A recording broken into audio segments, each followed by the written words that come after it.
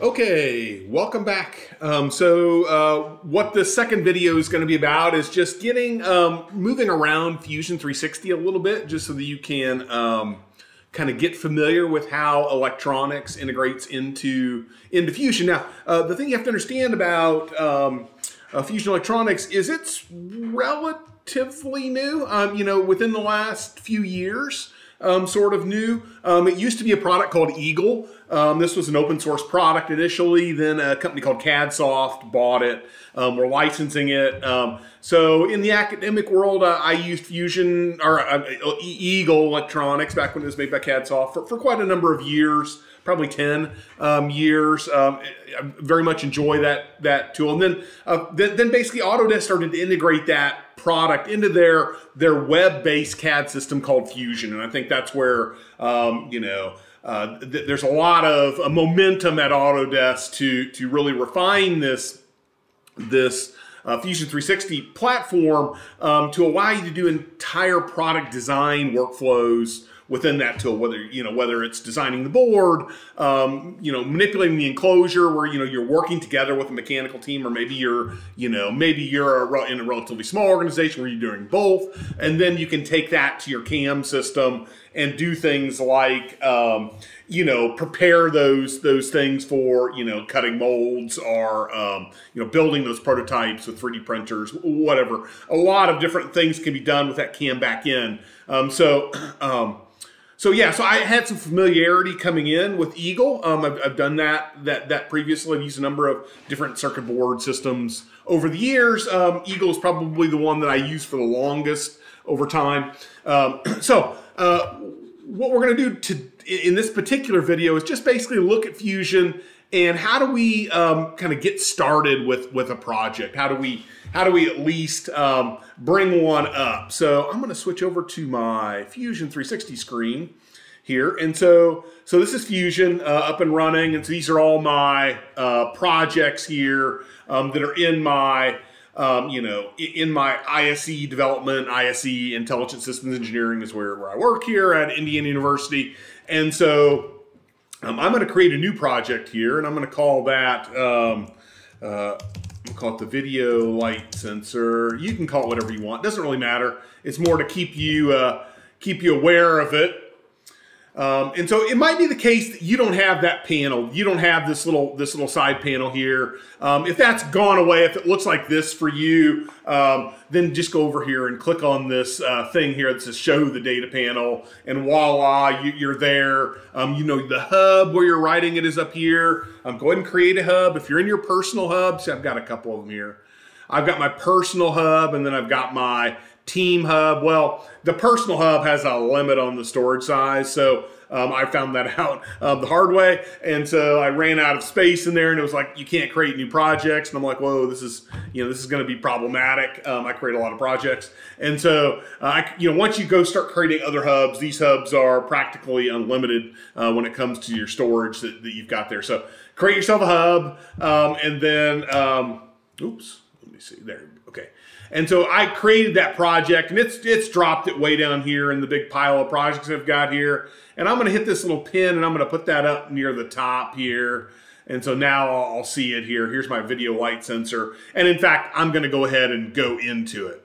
So now I'm in that project. Of course, that kind of limits what I can see here, which is good because I don't want to see everything right now. I just want to see this particular project. Now, this is where all of your artifacts are going to live. This is all cloud-based. The pluses and minuses of that, right? You can have access to this anywhere where you can run Fusion, which is pretty much anywhere when you look at the web browser interfaces, or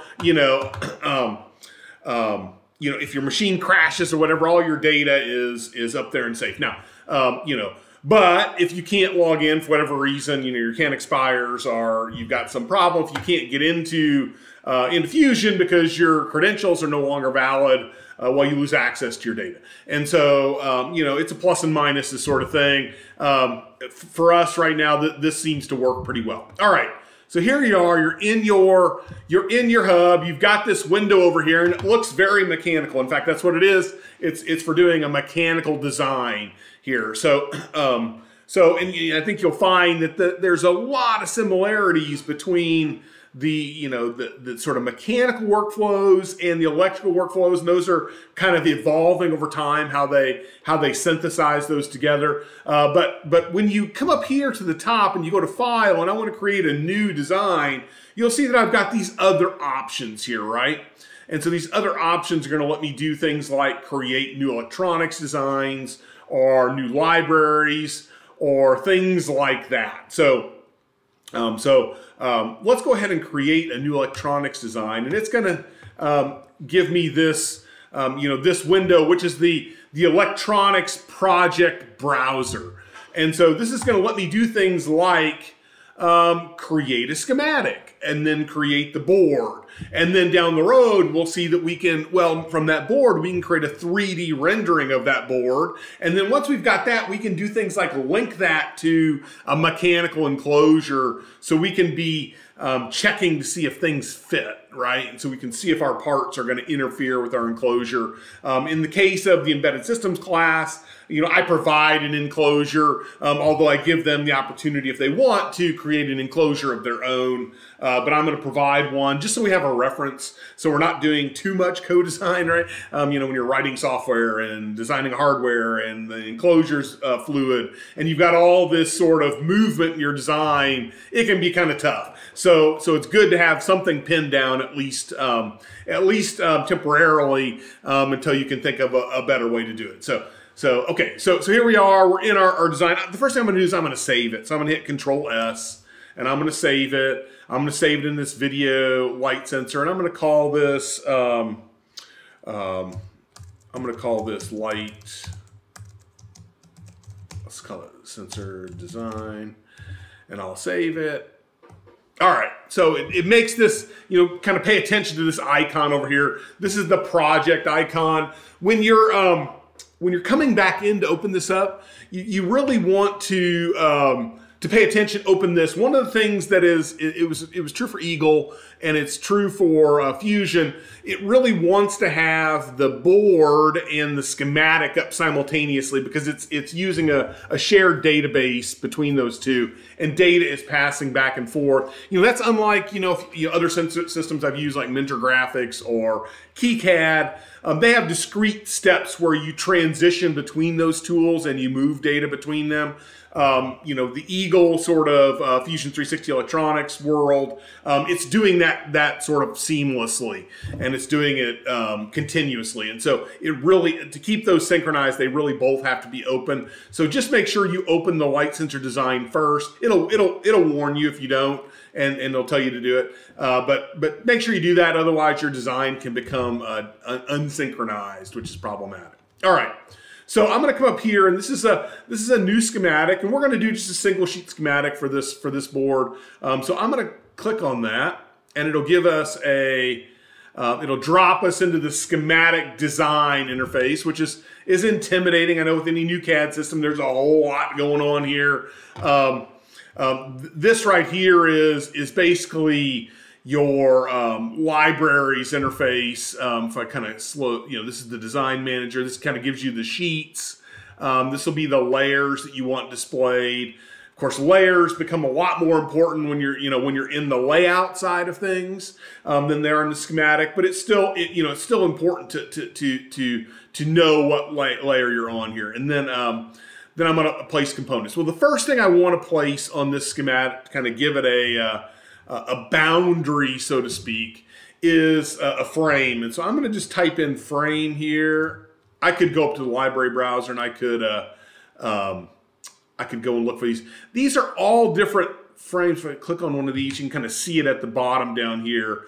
This frame here is going to give me the extent, basically a border around my schematic so that I can confine where my components are being placed. So I'm going to put those into I like to use the frame A, and so in the sort of landscape, so sideways as opposed to portrait. I'm going to put that in here. If I double click, I get this here, and I'm going to plop it right here in the middle. And when I plop it, now I'm going to escape. Some of these windows, this kind of gets busy. If you want these to kind of go away, you can kind of hit these little arrows here and make them kind of slide off to the side. You can always bring them back later if you want them. Same thing with this design. With this data panel, you can hit X, and that gives you a little more real estate, depending on what kind of monitor you're using. I'm using a 24 here. That's a flat 24. If you've got one of these giant curved monitors, those sorts of problems are probably not problems for you. But anyway, so here we are. I'm going to go ahead and save this. I'm going to call this the light sensor schematic. All right. So there's our schematic. And when I saved it, it put some information down here, this light sensor schematic, the name of it. You can put things like logos, company names. Of course, if you're doing this in a commercial setting, you're going to have all kinds of sort of verbiage there, related to copyright and sort of patent protection and other things that might be relevant to your schematic to protect it and to make it fit within the corporate documentation structure that you've got. The other thing that I'll say as we go through this, if these controls down at the bottom in some ways kind of loosely mirror what you would see in Fusion on the mechanical side. I'm going to do the zoom to fit to make it fit. The other thing you can do is you can change the grid settings. When I work, I tend to like to have them on. And you want to leave these grid sizes, this 1/10 inch grid setting, you need to leave that the same. You don't change that grid size, because if you do, then what's going to happen is you're not going to be able to wire things up. All the components in the library are typically designed, with the pin set at 1/10 inch. And so if you violate that, if you go in there and you start putting components on weird grids, all of a sudden you're not going to be able to hook things up. So it's going to be problematic. Now, for doing things like moving text around, it's got an alternate grid here, and so that's at 1/100th of an inch. And so in those cases, you can hit the Alt button as you're moving stuff around, and it will let you place on this other grid. So the Alt key. All right, so I'm going to say that, and so now you can see these grids. So here we are. We're kind of ready to take on the world here and to create our first schematic.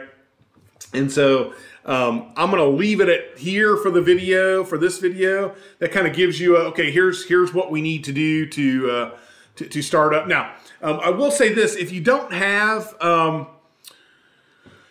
Fusion account and you're a hobbyist or you're in an academic setting, whether it's, I don't think it matters whether you're in K-12 or whether you're in higher ed, I don't think it matters to Autodesk. You can go and get one of these accounts for free. And so I would encourage you to go out and look that up and go out there and request an account to get going if you're just following along and you're not part of the class. If you're part of the class, you should have all those instructions and you should be ready to go. All right. So next time, what we'll do is we'll start plopping parts down on this schematic to kind of get us towards a light sensor.